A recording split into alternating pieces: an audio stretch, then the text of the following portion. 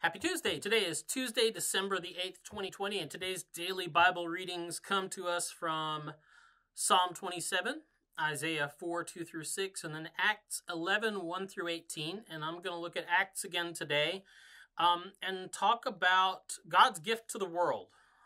This great thing that he gave to people, gave to the Jewish people and even to the Gentile people. And pretty much that's you and I, unless you were you're born into the Hebrew faith. But so this is this gift that God's given to the world. Now, so this passage in Acts it talks about a culture of, let's say a culture of do this, don't do that. That you were justified by observing the regulations, by following the regulations, all the dietary codes and the things like that. And that's what's going on in this text. So it's a life of observance. It's the life that Peter has been following. But he has this confusing dream where 3 times he sees this kind of picnic cloth that's dropped down and it's got like the best barbecue that you could find in the South. And it comes down and he's like, God's like, hey, go get you some. And he's like, no, I can't do that. No unclean thing has ever entered my mouth, which I kind of doubt that. That's just me.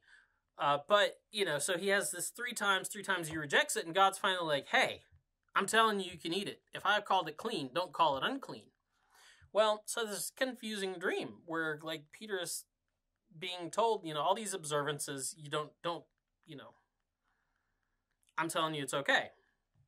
Well, he wakes up, doorbell rings, 3 guys, odd, these series of 3s, after having this dream 3 times, and these guys come and they're like, hey, God showed up and told us that we were supposed to come and get you and that you would show us the way that we can all be saved.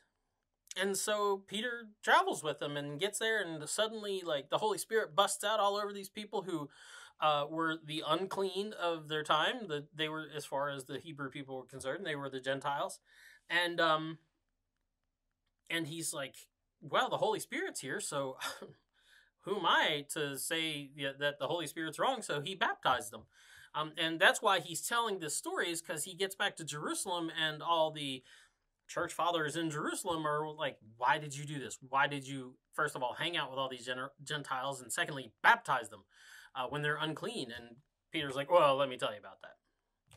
And he tells the story once again, and the response of the people is, it says in verse 18, when they heard this, they were silenced, and they praised God, saying, then God has given even to the Gentiles the repentance that leads to life. The repentance that leads to life. It's given to them by God, and they're justified through repentance and faith, not merely, not by observance. And they're made clean by God's act. It's God's act, not their own.